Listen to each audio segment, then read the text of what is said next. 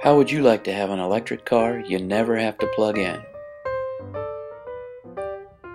How would you like to see hundreds of thousands of people in this country go back to work in the automobile industry, building electric cars and retrofitting existing gas-powered cars to electrical? Well, there's a technology that's in use today that will allow us to do that. Inductive coupling. Electric toothbrushes use it, cell phones and cameras use it, and we can use it on our interstate system by installing a primary coil in the roadway and then putting a secondary charge coil under our cars.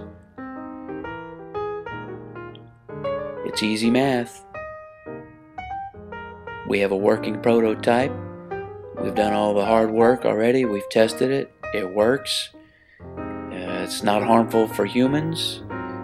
It's quite efficient, and it works on, you guessed it, the most abundant power source in our solar system. Here's a quick overview of the components in the infrastructure.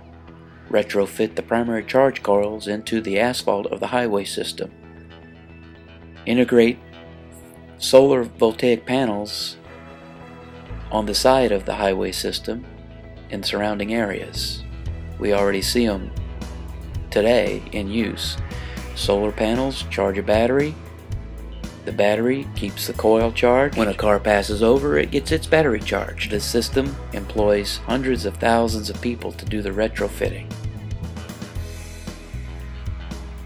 So we can lessen our dependency on oil, drive around in electric cars that we don't have to plug in, lessen our environmental impact, and improve our economy.